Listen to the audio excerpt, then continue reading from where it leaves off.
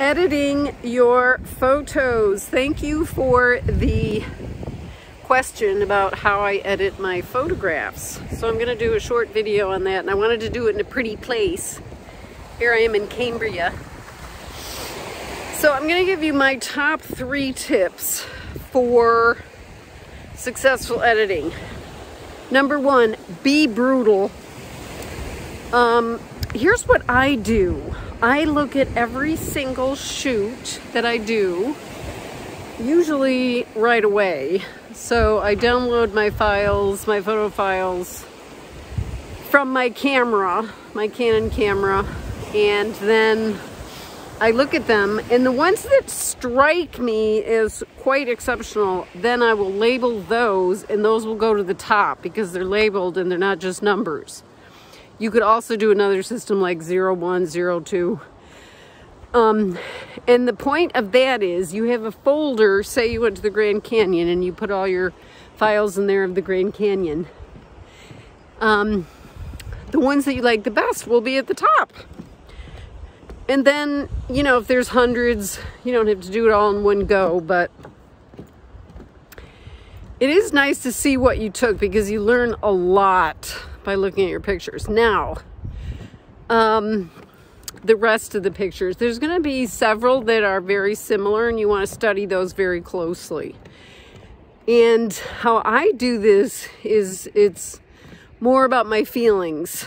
If I get a feeling about a picture, because photography is very emotional, then I know that that's a good picture. Sometimes even technically it could be not such a great picture, but because you have an emotional hit from it, that makes it a good picture. And it isn't just because it's some personal thing.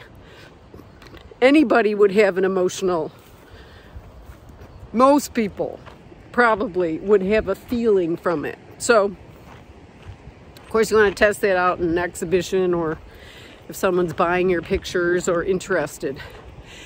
Because let me tell you this, no one wants to see you go through 500 pictures to find the one good one you took. So this way you eliminate all that. You don't show anybody your also rans and your rejects. You just don't.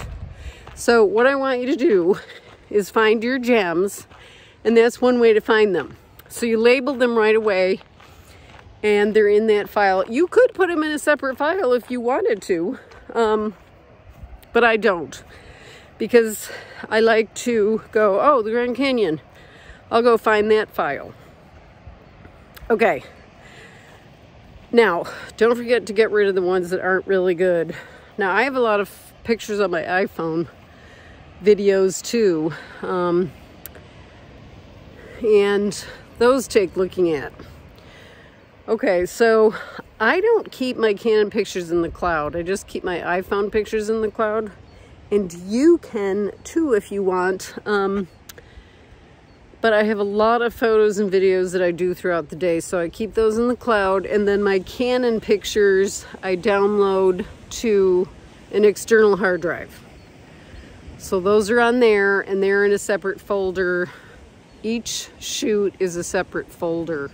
So I like to put the Grand Canyon pictures together, the Sedona, Arizona pictures together. So I do it by place. If I do a professional photography shoot, like a family portrait, I'll put the name of the family, and then I'll pick out my favorites, which I don't do anymore because I give all the files to the client at the shoot. So I don't go through them anymore. But I do sit down and look at the files with the client and make sure they transfer onto their computer. So, be brutal with your editing. You'll find some really beautiful pictures, and if you have any questions, let me know. And this has nothing to do with Photoshop because I don't even use it anymore. I used it when I transferred film to digital files, but I haven't done an exhibition in a while, and it would be fun to do. So I just use the, what do I use? iPhoto?